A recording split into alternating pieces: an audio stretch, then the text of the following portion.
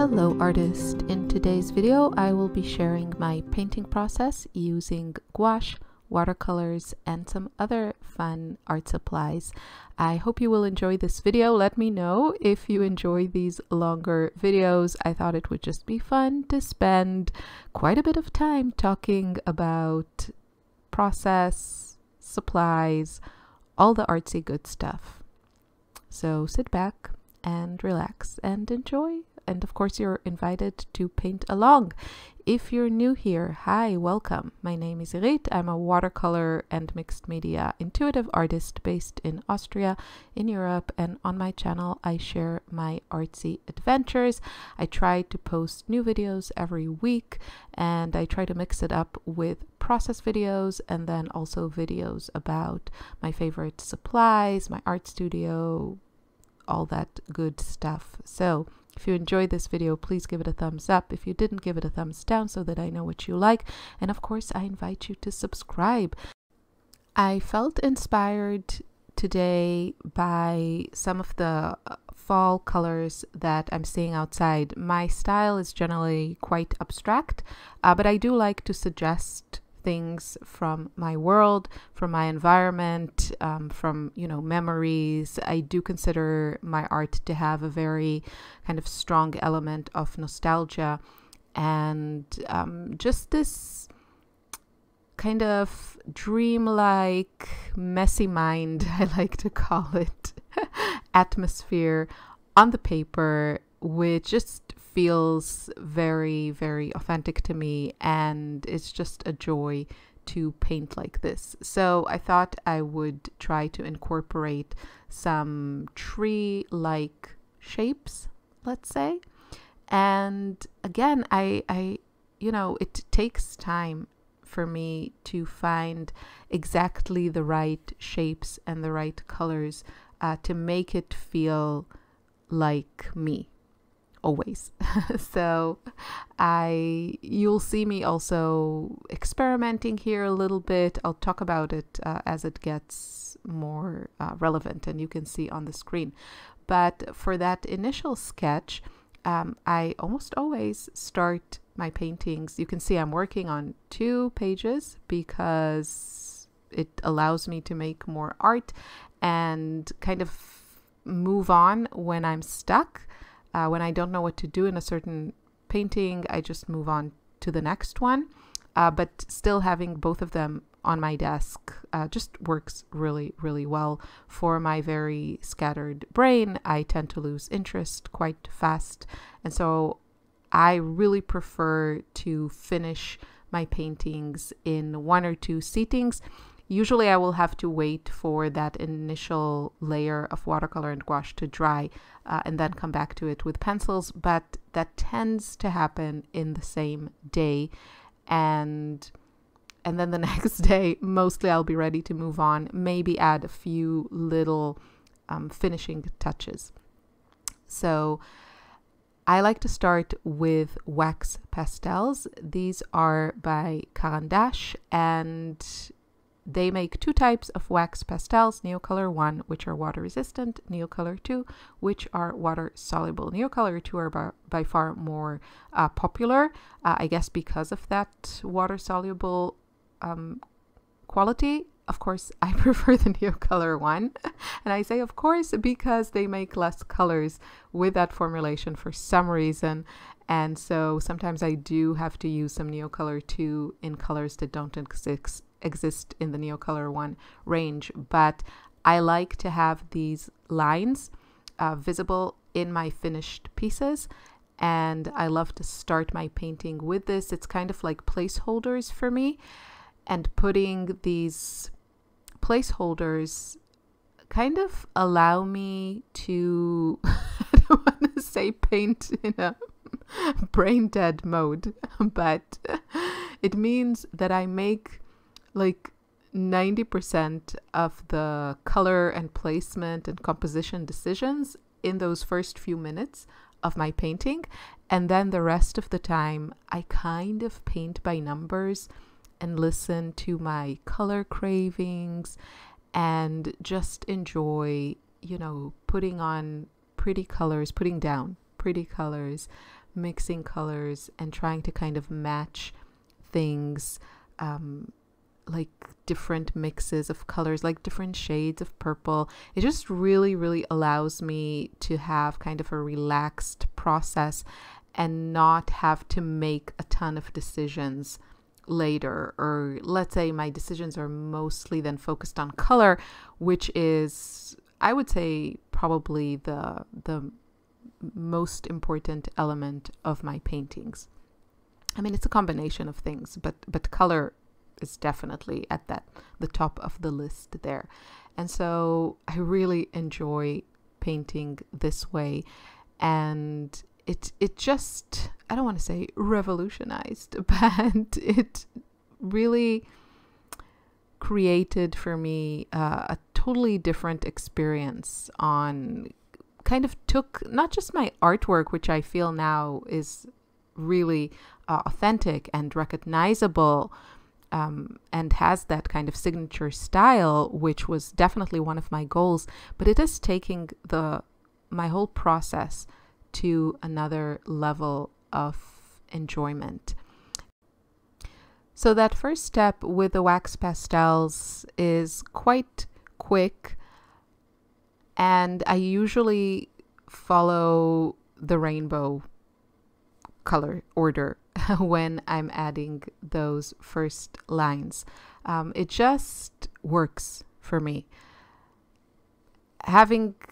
Painting like that, and even arranging my studios and of course my palettes by rainbow order, is my brain just really, really loves that and responds to it. And it's very easy for me to keep things tidy and kind of have a place for everything. So I definitely adopted this in also my wardrobe, by the way. It's like the clothes that are hanging, they're also organized in rainbow order. I mean, they're not as colorful as my color palette, but it's just a great way to organize things. And for me, it's also a great way to paint. So let's move on to what I'm actually using. I'm using mostly gouache and a little bit of watercolors. Now, the reason that I've really kind of fallen in love with gouache lately is because of that kind of creamy quality that they have, and that added opacity.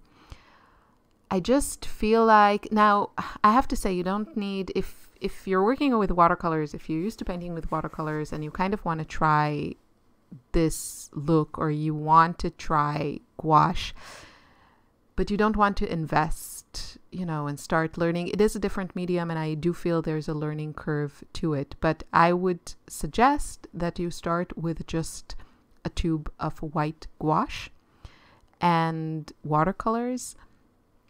It's not exactly the same. They are formulated differently, but you can definitely get a lot of the effects that personally I'm after just with watercolors and white. What I would recommend is kind of paying a little bit more attention to the consistency of your paint. I do find that in gouache, I enjoy working with kind of a more creamy consistency, whereas with watercolors, at least in the first stages, I tend to use a bit more water. So definitely play around with it. That's a great thing about watercolors. They're so easy to use. They're so easy to play with. And, just add a tube of white gouache and see where it takes you. As I said, they do have gouache. They do have a slightly different formula. They are a little bit, they are completely opaque. With some watercolors, not all of them, but with some watercolors, if you use them a bit more heavily, they do have a sheen, I suspect because of the binder in them. And gouache doesn't have that, like, ever. And so I do prefer the finish and the feel of gouache. However, there is no competition when it comes to color range. You definitely need to do a lot more mixing when you're painting with gouache, Whereas with watercolors, I feel, you know, you have companies like Daniel Smith with like 200 plus shades of watercolors. You don't see that in gouache. I feel like that's a medium that is definitely geared towards illustrators and more professional artists as opposed to enthusiasts. That's at least my personal impression, and, you know, feel free to disagree with me. But I feel like they're made for artists that, you know, mix colors with a lot of knowledge and are very comfortable mixing colors. And I always mix my own colors when I'm painting, especially my own neutral colors. But I also enjoy just having a lot of colors ready to go, and not have to mix them. And so I do find myself reaching for my watercolors also when I'm painting with gouache. I don't feel like my gouache palette satisfies me, and especially it's lacking in one area, which is darker colors. I just have, I really tend to use kind of specific watercolors when it comes to darker colors, and those really just don't exist yet, hopefully, in the gouache world. So what I'm talking about are mostly kind of muted colors that have separation and granulation, which isn't really a thing in the gouache world. I hope that changes maybe now that Daniel Smith is, you know, in the game of gouache. And for example, one of their popular colors, Cascade Green, it's a green that really separates into this kind of earthy bluish green, and then it has some turquoise granulation. So they formulated that also in gouache, and you can still get that color separation. And I have to say, when it comes to painting with gouache, there is something to be said that I also enjoy, having that kind of flatness of the medium. Personally, I like it, especially because I use also pencils on top. It kind of allows you to build layers. So I don't know how much that effect of granulation and color separation actually adds to the traditional gouache look, but I also know that I don't like the dark colors that currently exist in gouache range, which will usually be something like a black or gray, and sometimes maybe some dark, you know, greens or purples. It's just not really colors that I like. I feel like they add just a bit too much flatness, too much darkness, and I personally really love still using colors like Artemis, which is this, you know, beautiful moon glow dupe from Da Vinci. It's just a beautiful purple that also has separation. And I love colors like Zoazite, Genuine, also from Daniel Smith, and other colors, which reminds me, I think I need to do an unpopular opinion video about art supplies, because can we talk about the Schmincke super granulating paints? Is it just me, or did they drop the ball on their usual perfect formulation of colors with these? I feel like the ones that I've tried have way too much binder. Maybe it's kind of a must with these super granulating pigments to keep them kind of workable, but I am not loving the formulation of these, and I'm very, very surprised that Schmincke put out something that is less than perfect. Let me know in the comments what has your experience with these been like. And so, getting to the point, is that I do find myself reaching for my watercolor palette also when I'm using gouache. I think maybe in my future there is a hybrid superstar palette of gouache and watercolors. Maybe that day is coming, and maybe I should also look at the new Daniel Smith gouache paints. I love the Daniel Smith formulation of their gouache. It's fantastic, And if they put out some of their more special colors, I think they have now a moon glow version of gouache. I definitely want to try that because I do like working with gouache nowadays. So let's talk a little bit more about what I'm doing as you see things progressing. Also, the brush that I'm using, it's like this student grade brush that I bought. It's very inexpensive. It has synthetic fibers and it's just from my local art store. I do think that gouache work better with a flat brush than with a round one. Although you can definitely get certain shapes much more easily, or only, I'm gonna say, with a round brush. So we'll see how I'm exploring that. I don't like it when I have a super wet, drippy brush, and flat brushes are good for that because they just hold less water. So we'll see. I have to play around and see. Now, you can see now on the left side, I kind of kept all of my elements more in, you see that I almost have like this frame around my paintings and then a lot of like white edges. And I've been doing that more and more recently. And then I thought maybe I should kind of go back a bit more to working on the entire surface of my painting. And I'm still not sure what I think about it. And probably, as usual, I went too far with kind of a heavy hand. And I think I went, if memory serves, I am recording the narration a few days later, kind of all rainbow on the edges of the painting on the right. But that's definitely something that I want to touch on, which is the daily practice of painting and just having this kind of go-to process, because I feel this is the key to really developing your style and feeling free to experiment and try things. You don't get so precious when you know you're just going to be painting again tomorrow and the next day and the next day. And there are, you know, hundreds and dozens of more paintings in your future. And there's no reason to be afraid to take risks and try things. And so that's what I did here.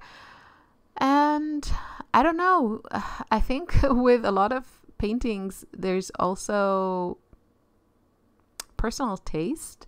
And so if I ever decide to sell these, or, you know, maybe there's an exhibition in my future or something like this, I'm pretty sure that, you know, other people will have a different taste than mine, and maybe my most favorite pieces are not necessarily going to be other people's favorite pieces, because art is very subjective and everyone likes something different.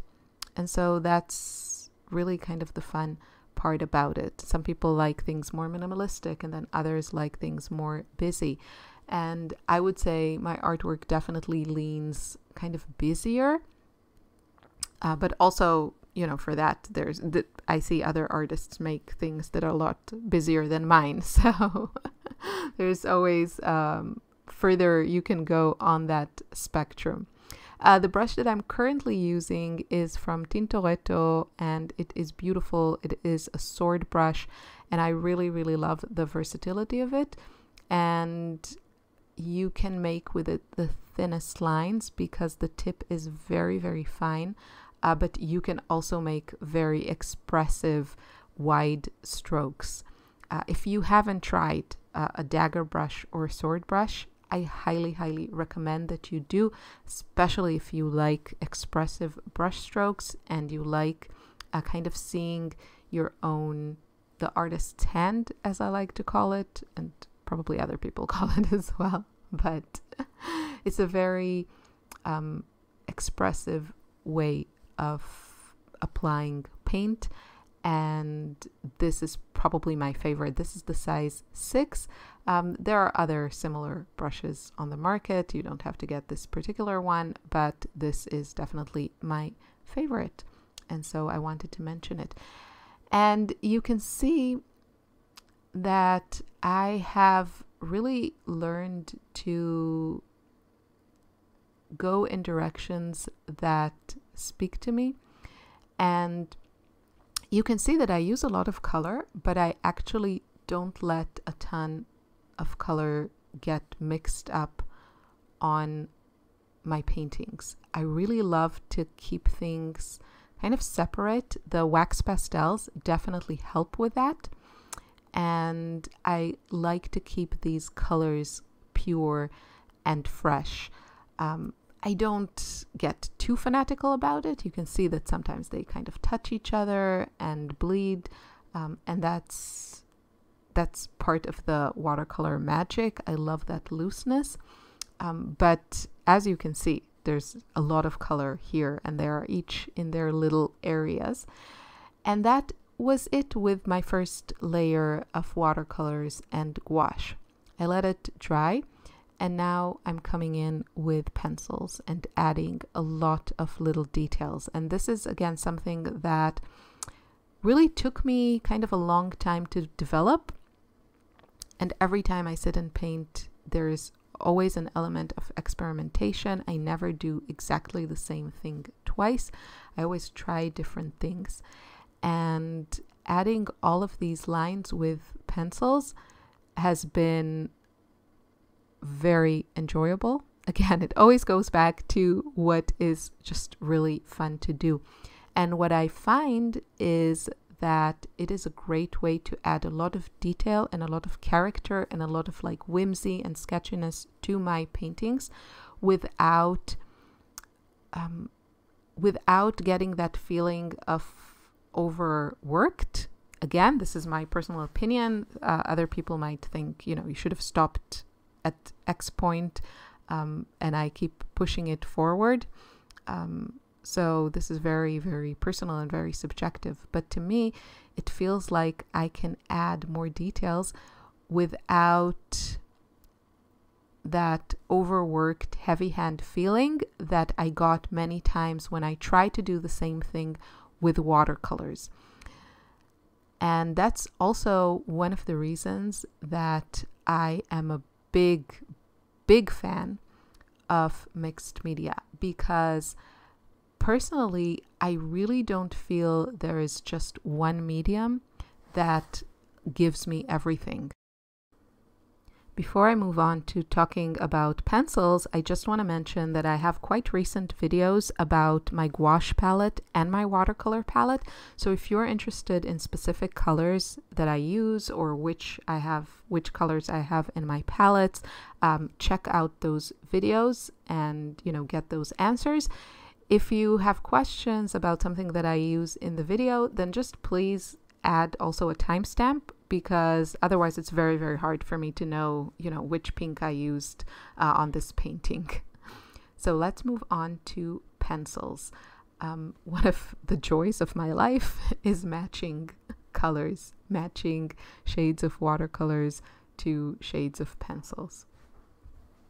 And this time I also added to my lovely carousel of pencils a lot of the Derwent drawing pencils. Now, my favorite pencils of all times are Prismacolor, they're regular pencils, and these ones, the Derwent drawing pencils that have this kind of very warm brown body to them. The problem with these, which I'm sure for some people this is like their, that's all they need in pencils. The problem is that the color range is very muted. Now, I do enjoy these. The formulation is perfection. It has like this soft, I prefer soft pencils. It has this soft, very pigmented lead, and they're just beautiful.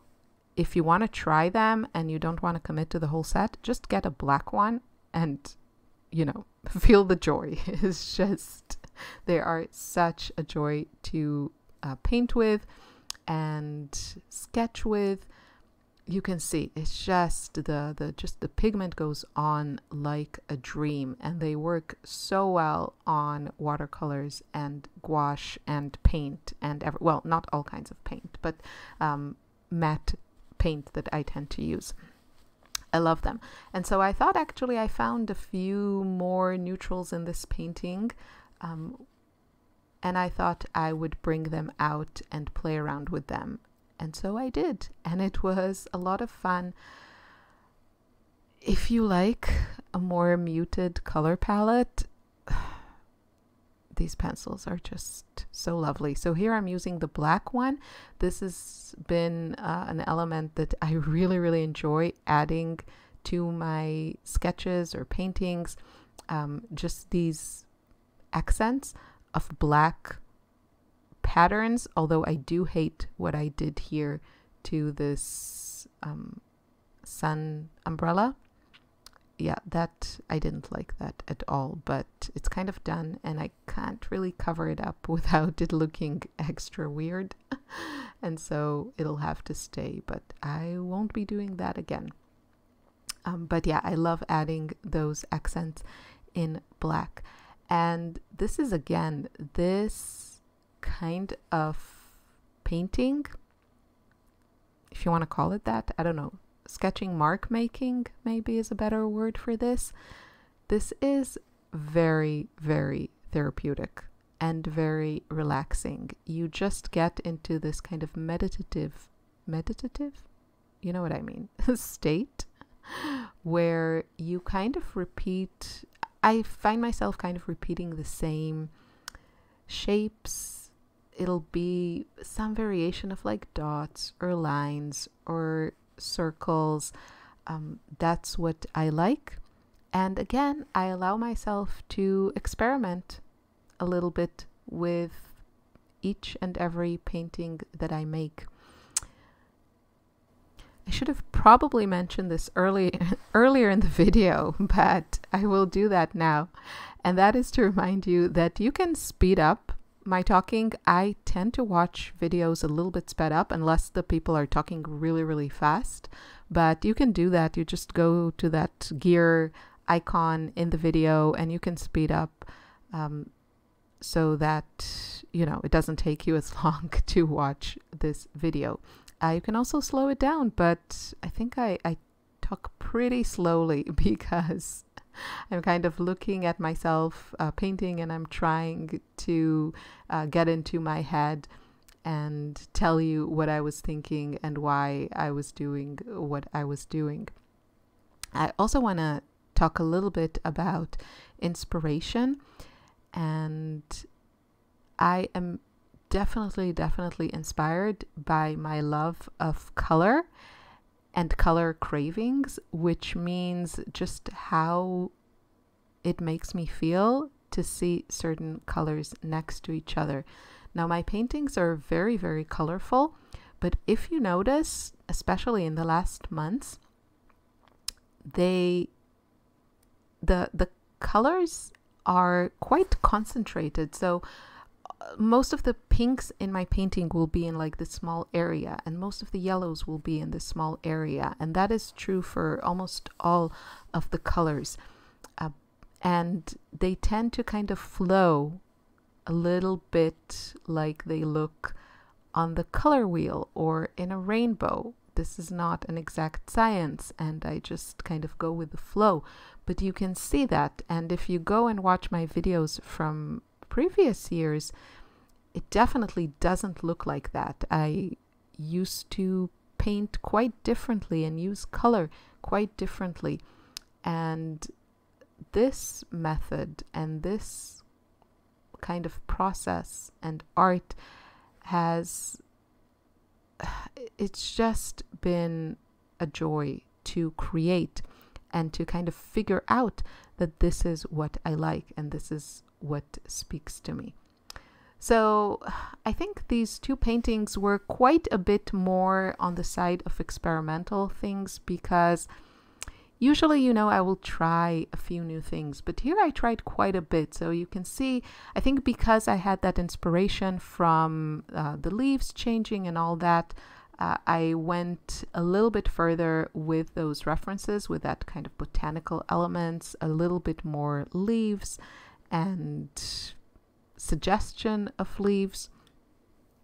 Not quite sure what I feel about it or how I feel about it, but definitely tried a little bit more.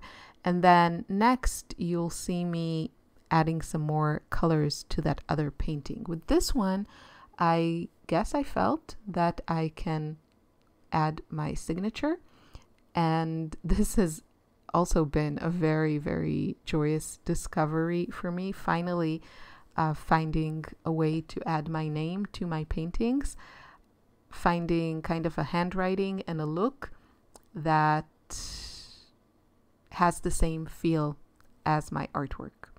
It took a long time, and this is quite recent, but it's such a nice discovery. So there I am adding my name, and I try to do that now to every piece of artwork that I feel like I want to keep. I'm also getting better with just getting rid of stuff, and this is true for all areas of my life, but also with kind of holding on to older paintings and experiments that just really do nothing for me except add another thing I have to keep track of, keep inventory, and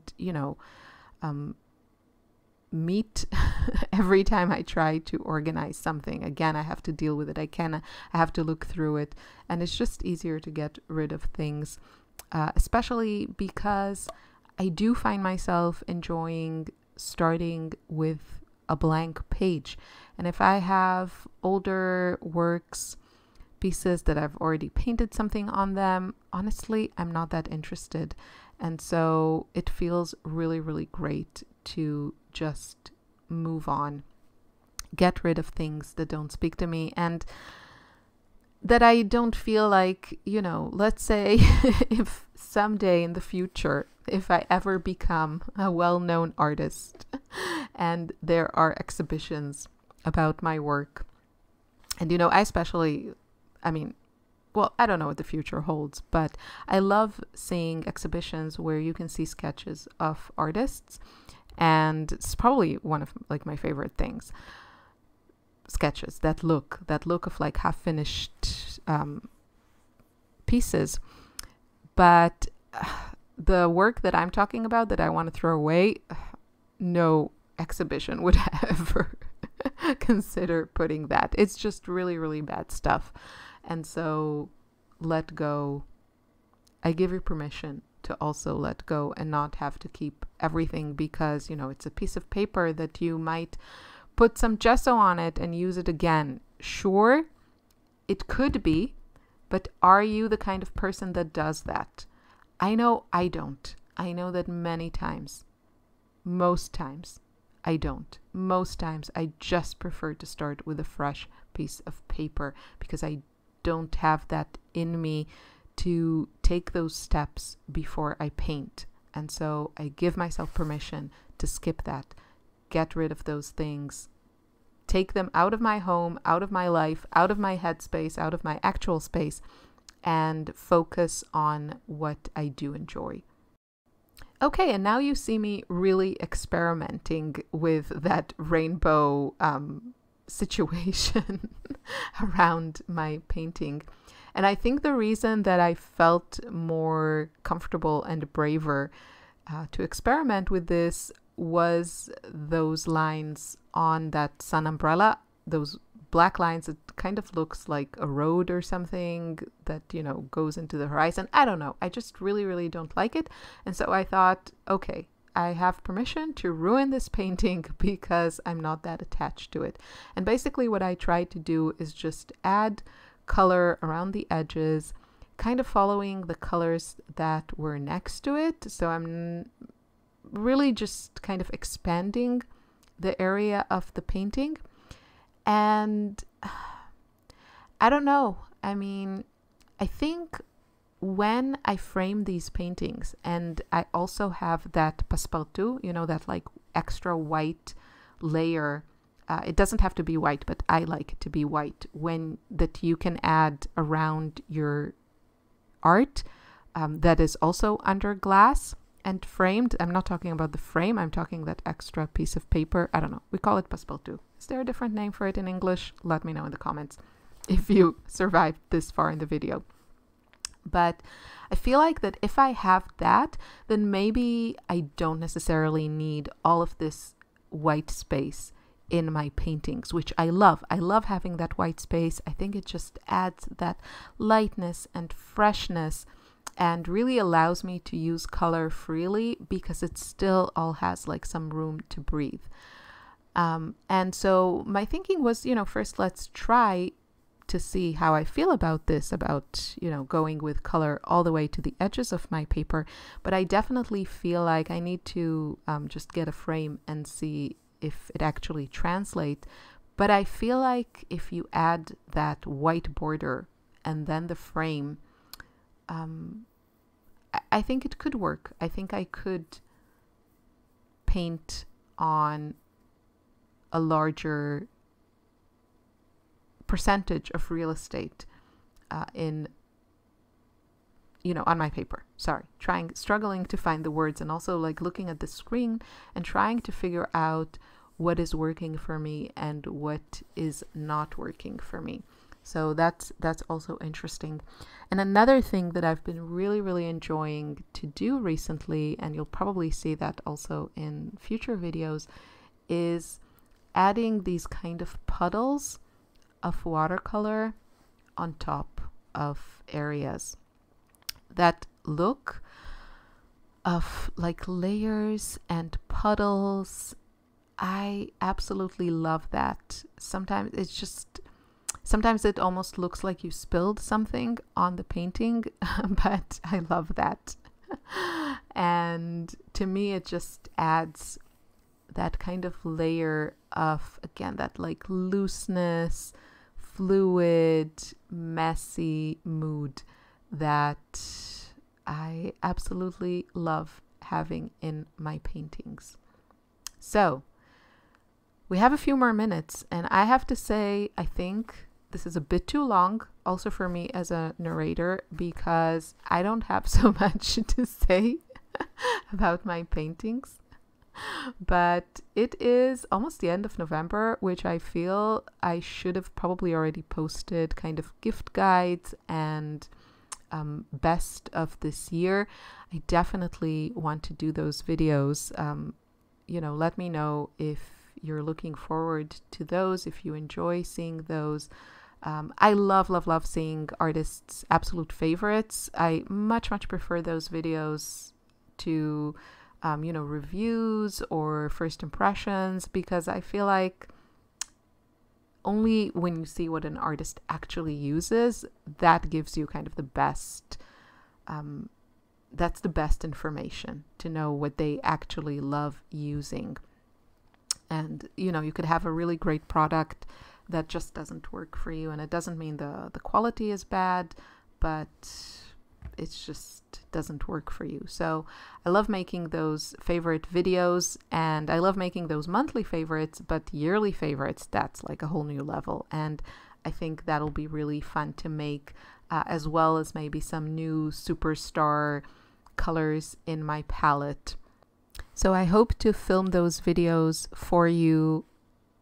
It just needs a little bit of planning and some brain power that I'm very struggling to have operate these days.